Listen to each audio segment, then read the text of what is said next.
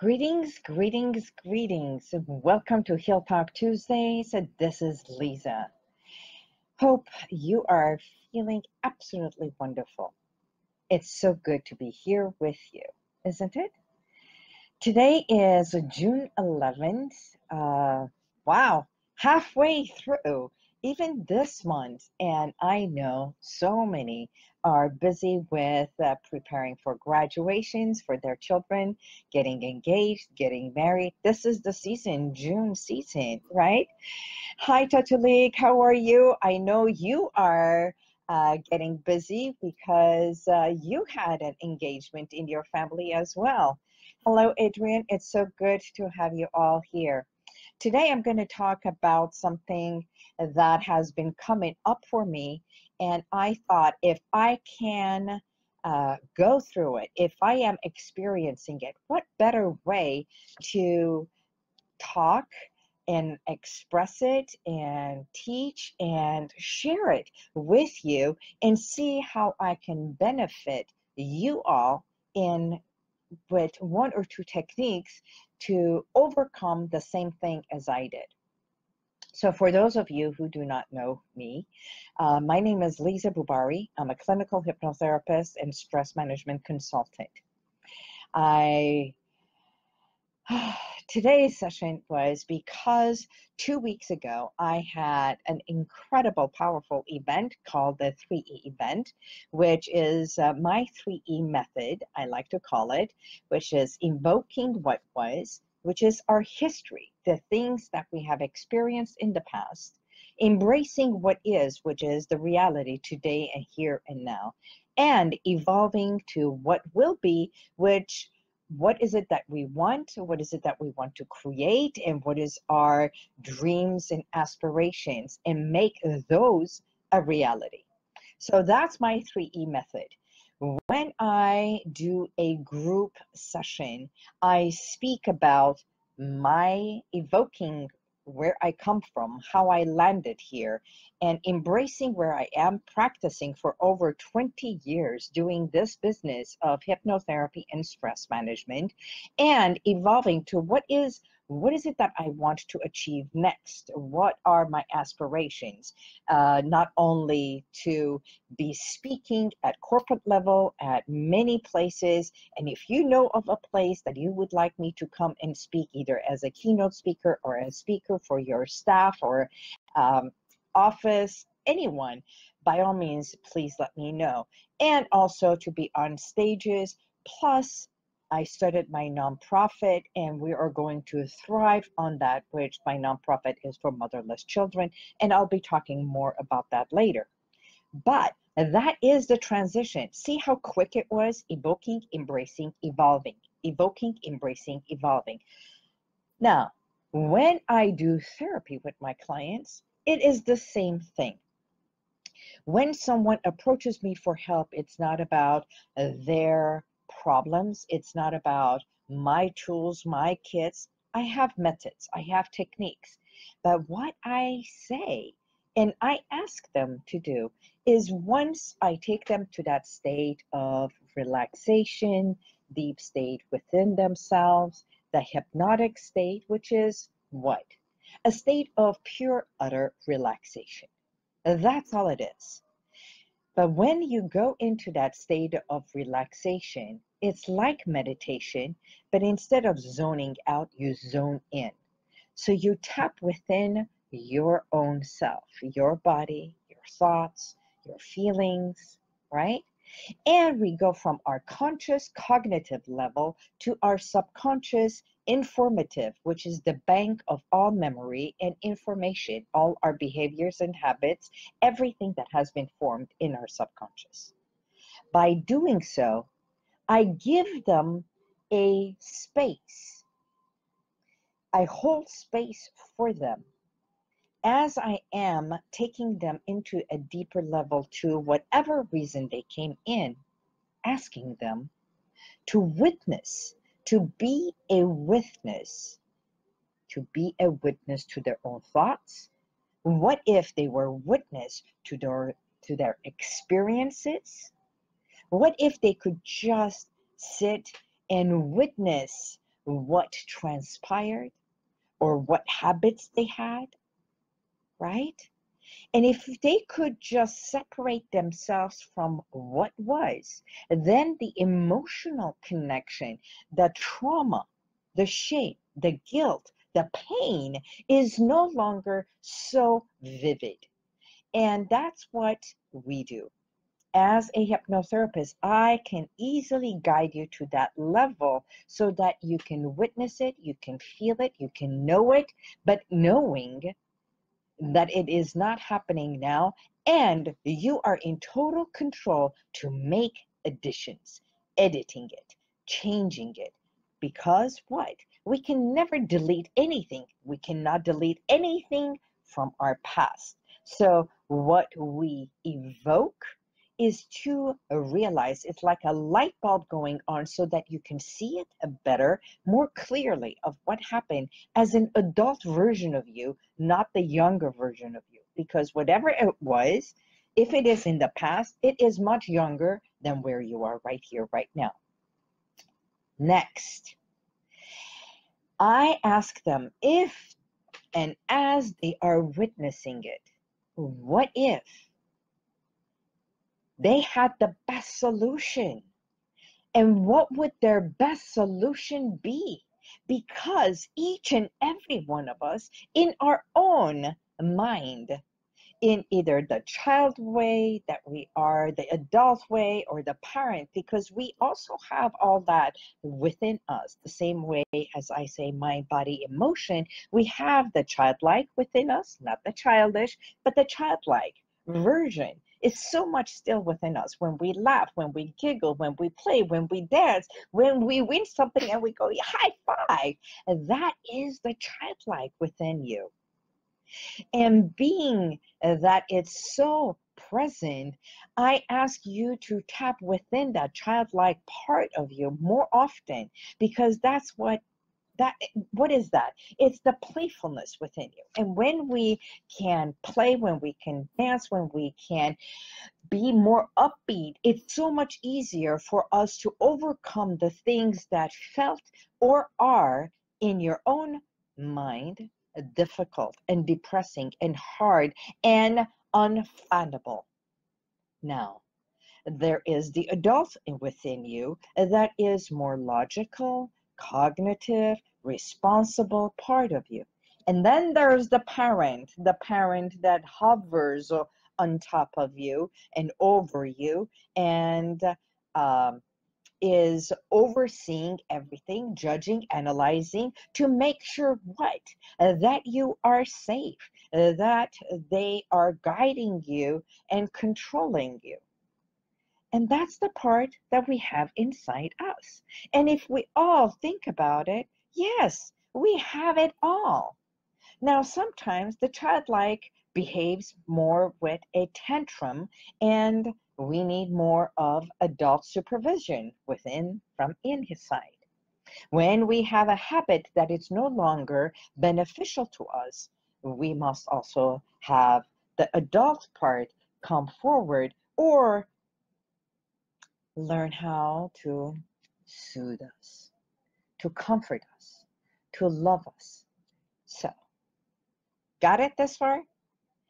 Just show me by an emoji. Yes. Hi, Mark. How are you? Just by an emoji, a heart, or any kind of a thing. Just show me that you resonate with this or this message. You can resonate with it. And yes, you experience the same things. Okay? And if you are watching this right here, right now, please by all means say live. And if it is a repeat, let me know you've been watching this on a repeat. And if it's a repeat, by all means, just say repeat. And send me messages. I'm here for you. So shame is one of those universal emotions. Shame. When we do something and we come back and we think, thank you for the hearts. So let me go back about shame. Shame is a universal emotion that puts us in a place that we come back, analyze, evoking what we did, what we said, what we judged of how others perceived it. And then it's as if giving ourselves from on the scale of 1 to 10 what we believe and how we believe, not beating ourselves up, but feeling a sense of shame, which comes to saying self-regulating that part of us. Did I bring enough value to what I wanted to say? Did I provide answers for them? Did I bring my A game to the playing field or to Facebook? Did you receive something that you can take and do something with this, or act upon it, or use it as a tool so it can in turn help you change, edit, doing it faster? So let me give you exactly the technique. And if you were on Facebook Live with me last week, 10 days ago after my event, oh, 2 days, for 2 days, I beat myself up, and then I got up and it was like, okay, this is what I did not do. This is what I believe I came short in, and this is what needs to be corrected. Now, instead of criticizing, I turned it into critique. And by critique, that means I sat down and leveled everything. And what I did was compartmentalize this compartment, that compartment. This was perfect. That was good. On the scale of 1 to 10, what scale of what number shall I give myself? And by doing this, it was not the entire thing, because I got so many great calls, emails, messages. What I did was the part that I believed I did not bring my A game to the platform. Even that part, I compartmentalized it. So by compartmentalizing even that one section, it's like dissecting it and putting it on different levels. Did I say what I needed to say? Did I value? Now let's turn it and make it for you. By compartmentalizing even the things that we think are not good enough. Because what? We are the first, number one, judges and analyzers and critics of our own self. And that's where we come to the shame, as if we did something that it was shameful. But it's not. If we turn instead and say shame is like you did something and you have to be punished for it, what if you turn to the things that you believed was not up to par and said, how can I self-regulate and compartmentalize and look back and be a witness? Be a witness to that. Instead of beating myself up, just sit back and say, I'll put down 1, 2, 3, 4, 5, 6, 7, 8, 9, 10, up to 10 things that you believe it went wrong, or have done wrong, or have not come up to par. And once you have 10 of those items, sit back again and look at it. And each one say, is it true? Is it true? Maybe, maybe not. Cross it off. Cross off all the ones that it's not real and it was a perception. It was your perception. And if you can up the game and do it more playfully and look at it as the child within you, because the parent within us is there to safeguard. The adult within us is the self-regulator. And there's the child within you that comes and says, okay, you know what? Okay. Who walked away hurt, damaged. Maybe not many, except you were damaging yourself. And that's the part you turn around and say, if I come back and do this with more childlike attitude, more playfully, if I were to look at this 10 list, the 10 items on my list, and put a smile on my face and say, if I were to do the same thing tomorrow, how would I do it? How would I rise above what is right here on that list and say, if I can do this more playfully, how would I do this? If I were to dream about resolving this, how would I resolve this? Bah, and put it next to it and see which one you can just cross off, and you'll come down to maybe 2 or 3 of them that really needs your attention to up your game.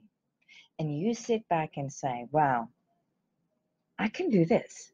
It's only 1 or 2 items. And even this 1 or 2 items, if I make it only 5%, only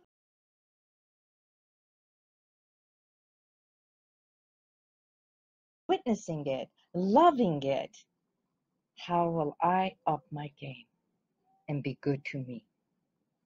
Because bottom line, my dears, is always being good to yourself, right? So, it's living life with more joy. It's living life with more playfulness. It's living more loving. And knowing that you are worthy of so much more. That when something is hurtful, when something is traumatic, when something has occurred, you see, each and every single person that I know who comes to me for hypnosis, for making a change, I want you to know there is not a single person that has not had trauma in their life, hardship in their life, either personal issues, relationship issues, love issues, even success. Because we all think of love differently. We think about our parents, how to cope with our parents differently. Everyone has a different perception of what is the perfect life, and realizing that there is no perfection. Sometimes our perfect dream relationship is not the same reality that is on Facebook. So we all struggle with something. My struggle was upping my game. And believe it or not, it is exactly because of that experience that I am changing my game and upping my game more lovingly, more childlike, more friendly to me. Because the first person I need to play with is the little girl within myself. And instead of beating her up, I need to see her more. So if I were to say, I see you, see me. I thank you for seeing me. I thank you for being here. I want you to do the same thing and say, I am grateful to my life, to my experiences, to my past, so that I can embrace every aspect of who I am today. And if what you are feeling, what you are thinking, what you are going through at this very moment is hardship and difficulty, write it down, compartmentalize it, because it is not your entire life, but aspects of your life. And if you could just sit back and breathe and dream and say, if I had the opportunity to resolve this, what big dream would I have for me? What is my biggest dream? And how can I resolve? If I had a solution that I could just dream, what would that be? And believe it or not, if it is from your heart, if it is from your gut, which is your stomach, this is where we have the butterflies. This is where we have our stomach gurgle when we tap. And when you get your goosebumps and you get those goosebumps and you say, "Oh, I just got goosebumps," and your tummy starts gurgling and making those sounds, believe it or not, is your gut feeling telling you yes. It is saying yes. That is the solution. Yes, that is exactly what I want, is for you to see me, for you to believe in me, which is you believing in yourself and knowing, yes, you can. Because the only person who can rise up is you. Who can heal your body is you. Who can let go of the past pains is you. You make that decision. And the moment you make that decision, it's the beginning of you opening that door and saying yes to you. For your dreams, for your success, better relationship, better home, whatever it is. Home, I mean home, the internal home. A loving relationship, a loving home that you come to. You see, we all have difficulties. Having a dog is incredible. It's playful. It's you coming home and they wag their tail, they run up to you, they lick you, they want to pamper you, and they are there all the loyalty. But it also has its own difficulties. The difficulties of taking them for a walk, taking them outside, playing with them so they're not just there. But what it is, every single relationship, from dog, from children, from a relationship, having a husband, having a boyfriend, having a girlfriend, having a lover, even having a lover is tending to a lover. Having your own business is tending to it, working for someone else, and realizing each one, if you put 5% of more joy, smile, and dedication, and know that you're doing it to better yourself, to better your life, to better you, it's worth every penny. It's worth every single day, right? So, in closing, give yourself the opportunity to dream big and bigger and bigger, and say yes to yourself. 2, evoke what was, be witness to your past, recognizing that it's not happening right now, and you can make a change. Embrace what is the reality right here. No more sugarcoating it, no more masking it, but saying, yes, this is exactly where I am. And evolving to what it is that you want, dreaming big like what you used to as a child, and realizing that from this day forward, every day and everywhere, you can make a difference. You can make a difference and be not only the child, the parent, and the adult within yourself, but saying yes to you. Why? Because you matter. You do. With every aspect of you. And this is the best version of you. And if I can be of a tool to help you reach that place so you can tap within your subconscious, so I can coach you and pave the way for you to do it faster, by all means, give me a call. This is Liza Boubari, and thank you for being here, and thank you for saying yes to you, and thank you for being ready to heal within. I look forward to being your guide, your coach, your hypnotherapist, so that you know transformation begins when you say yes to you. Let me see. if there is anything. Hello, Michael. How are you? Wow, our president. I am so honored to say Michael Mesmer is the newly elected president for our organization, the organization that I take my hat off to, which is the American Council of Hypnotherapists and Hypnotist Examiners. For I was on the board of directors, the executive board of directors, until my term is coming to its end of this month. But I know I will be a part of the committee. And so any one of you who is interested to learn more about the science and the art of hypnotherapy, please, by all means, give me a call. Let's explore possibilities.